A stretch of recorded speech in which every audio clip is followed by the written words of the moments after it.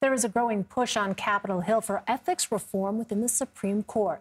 Some are even suggesting the High Court adopt a new code of ethics with outside oversight and enforcement. It follows recent ethical questions raised by Justice Clarence Thomas's failure to disclose high-cost gifts and luxury travel on his financial reports. For more, let's bring in John Martin. He is a retired judge of the United States District Court for the Southern District of New York. Welcome. Thanks very much, Judge Martin, for joining us. In recent weeks, it's been interesting to watch. Retired federal judge Michael Luttig has weighed in on this issue of ethics reform in the nation's highest court. What is he saying? And Luttig, as you know, is a prominent conservative voice. How much weight does his voice carry? Well, Judge Luttig is a very prominent judge, former judge. And his position is that the Supreme Court justices should be governed by the same rules of ethics that apply to all other federal judges. I happen to be one of many people who disagree with him on that because the Supreme Court is not any other federal court.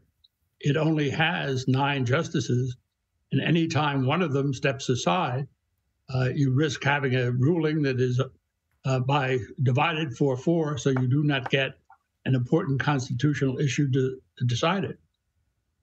Well, the Judicial Conference is defending its decision back in 2011 not to refer Justice Thomas to the Justice Department, despite allegations of a pattern of nondisclosure. Why would they do that, and how could this impact reform efforts?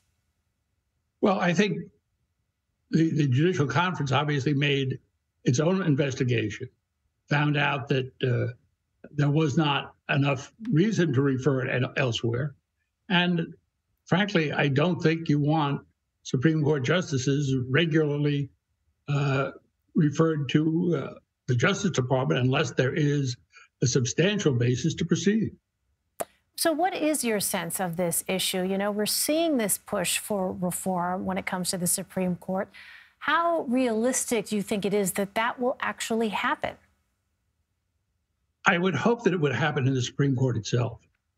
It seems to me the Supreme Court should adopt a procedure that says anytime a sitting justice might have to consider stepping aside because of an ethical issue, that matter should be presented by that justice to the entire Supreme Court, and that the Supreme Court will then vote on it to determine whether or not the justice should step aside.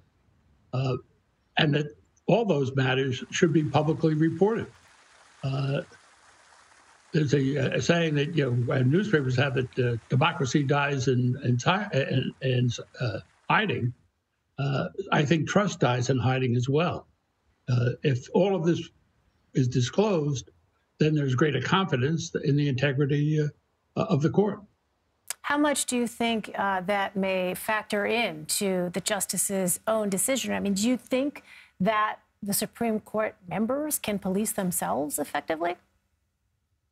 They have to, because you don't want rules set up that then could be used to target justices to disqualify them in cases. An ethical rule that said if the spouse of a justice earns any income from any law firm, that the judge is disqualified, that would take Justice Roberts out of a lot of cases because of his wife's business. We should start with a confirmation process that ensures the integrity of the people appointed to the court. That's, it's the integrity that is the real safety valve here. All right, retired federal judge John Martin. Judge Martin, thanks very much for joining us. Happy to be here. Thanks.